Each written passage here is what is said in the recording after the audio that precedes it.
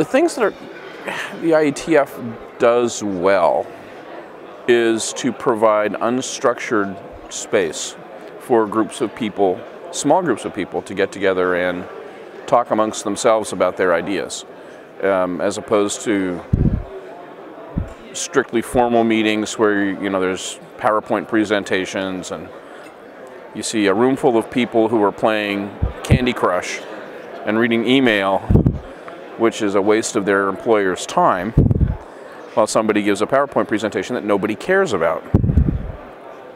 That happens a lot. But the ability to have a large enough venue with not enough different kinds of meeting spaces, whether it's in the venue or in some cases in the neighborhood around the venue, that's really useful. That is in fact the single redeeming feature of the IETF right now.